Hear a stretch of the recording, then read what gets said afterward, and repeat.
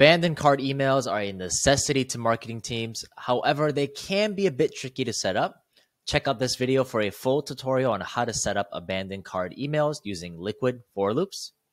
What's up, everyone? My name is Al. I'm founder and consultant at 4 Marketing, and welcome back to our channel. Happy New Year. Before we get started, if you have any questions, whether you are currently using BRAZE or considering using BRAZE, please feel free to reach out. You can find these addresses and more in the YouTube description below. And today we're going to talk about a very common use case, abandoned cart emails using liquid for loops. This will be a very fun topic, so stay till the end and get ready for some fun liquid scripts. Let's get started. Before we can jump into the setup and the liquid, there is a prerequisite to our tutorial. It is strongly recommended that you work with your engineering team to set up a custom attribute called items in cart that constantly represent the exact items that are in the user's carts and is updated in real time, whether items are added or deleted. Having this custom attribute will make it much easier for you to set up the abandoned cart campaign, and this tutorial will be based off of us having this custom attribute. Now, if you don't have this custom attribute set up, this video may still be useful for you because we are still going to go over the data type of the items in cart custom attribute.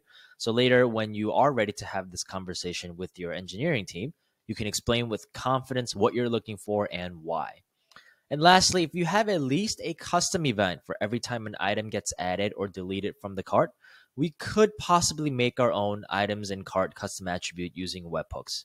While this may be possible, it is a technical process which will deserve its own video in the future. For now, let's just look into what this items in cart custom attribute looks like.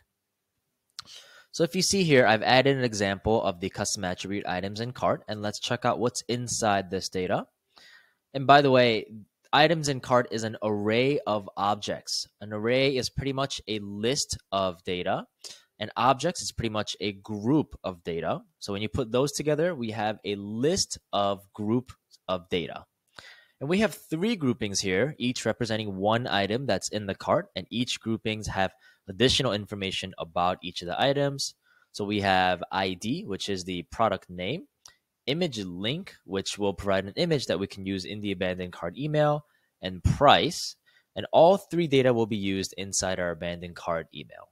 Array of objects is the best data structure for your items in cart custom attribute because most likely your platform allows users to have multiple items in the cart, so the array structure is handy. But also, each item will have multiple data that will need to surface in the abandoned cart email, so the object structure is also handy. And that's why we use the best of both worlds, array of objects. All right, now that we've discussed the data, let's finally jump into our email and take a look at the liquid step. And I've created a basic abandoned cart campaign from one of the BRAZE email templates. Now, this part does require a little bit of HTML knowledge, not a whole lot. I am not an HTML developer myself, but we do need to know where each item row starts and ends. And after a little bit of digging, I see that line 140 all the way to line 170 is where we're looking at. So if I go ahead and copy everything from line 140 to 170 and paste it multiple times, Command C, Command V, Command C, Command V, you will notice that I will get multiple items in our email in the exact same format and the template, and that is the behavior or result we want for each item that's in the items in cart custom attribute. So I'm going to press Command Z 3 times to get back to where we had. And here is where liquid comes in. So we want to use a liquid for loop, which will render as many rows as the number of items in our items in cart array. And for each row that gets rendered, we will insert dynamic data, which will pull data from our items in cart array and replace these placeholder values like the Litora Nisi Proin, the 24.99, and then this placeholder image. The first thing we're going to do is add this for loop syntax right before line 140 on line 139. And it's going to be for item in custom attribute items in cart. And that's right before the HTML section that we want to be repeated multiple times. And then before we break down what this means, let's also go ahead and add the end for syntax right at the end of our repeated HTML section, which is line 173 for us. And then only doing this so that we don't forget to do this later. So 173 is where is the end of our section. We're going to add our N4 syntax there. No changes so far. So let's take a look at what this exactly means and break this down. So this snippet starts our for loop. The word item here is our variable, and we could have chosen any other word like for things in custom attribute items in cart or for X in items in cart. Item was simply the most intuitive variable name that I thought of because we are working with a custom attribute called items in cart. So we're looking at for each item in items in cart. And of course, this snippet right here, custom attribute items in cart, is the BRAZE custom attribute that we're working with for this for loop, the one that we saw earlier in my user profile. So this line of liquid right here simply translates to for every item in your custom attribute items in cart. And then liquid is going to render the code that's between this for loop, the starting for loop, and then our end for loop syntax. So everything from line 140 to 170, line 170, liquid is going to repeat it as many times as the number of items in our custom attribute items in cart. For us, that was 3 items. So if we go ahead and preview it, we should also see this being rendered 3 times, and that is perfect. And this could look different depending on how many items you have in your custom attribute called items in cart, but the number of items should match theoretically.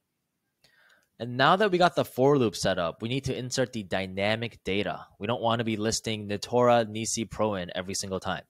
So when the liquid is going through each item of the array, it will use the variable name that we chose and store the data under that variable.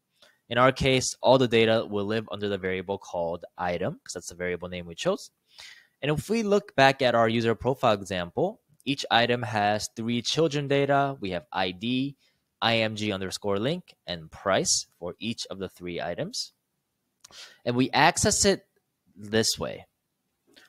To access each of that data, it looks like item, curly brackets, item.id, item.image_link, and then lastly, item.price.